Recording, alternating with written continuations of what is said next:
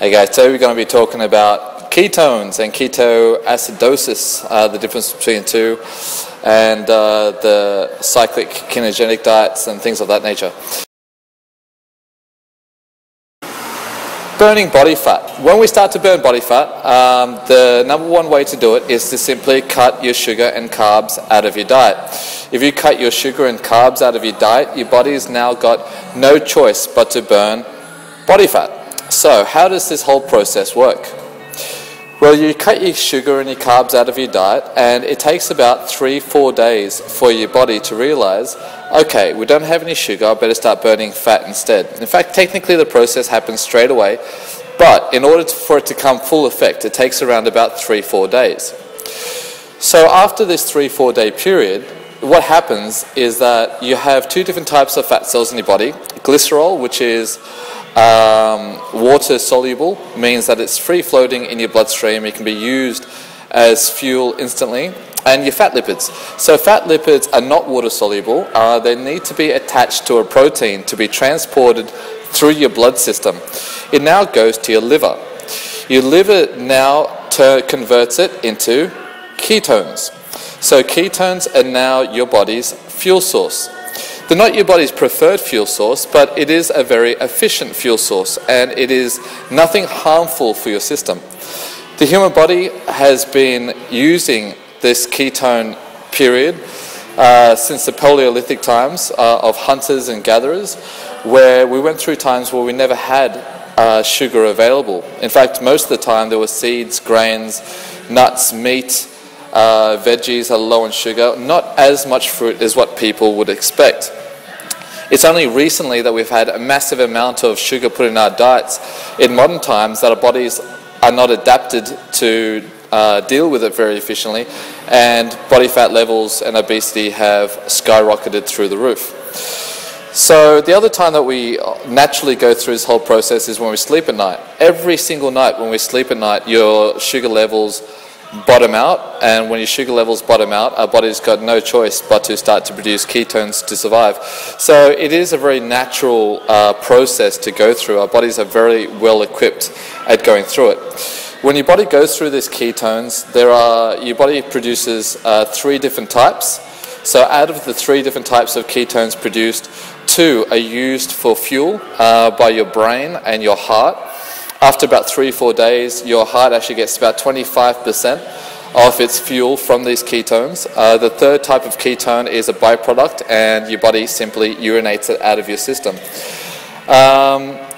It's not, like I mentioned before, it's not dangerous. So the way the whole process goes is that your fat cells, so just a quick recap, your fat cells get transported with a protein to your liver. Your liver breaks it down into ketones, and then your body uses the ketones as a fuel source. Now, you're born and die with the same amount of fat cells in your system. It's not until you go through massive obesity that your body actually can produce more fat cells, but for most of us, that stage is highly unlikely. So what happens is that when your body breaks down your fat cells into ketones, those fat cells simply shrink. So that's all the basic process that happens. Now, when going into ketone diets, there are actually 3 different types of ketone diets. The first one is where you simply minimize your carbohydrate levels to 30 grams a day maximum.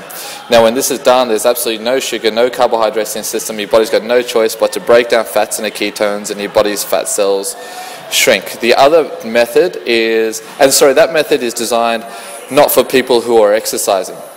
All right, so it's not for people who are exercising. In all these diets, to keep in mind that your protein levels need to be very, very high to maintain muscularity.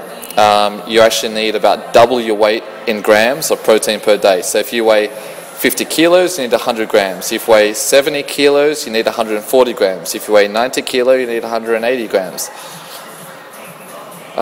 So that's the way the whole process works. So you need to have a lot of protein in your system.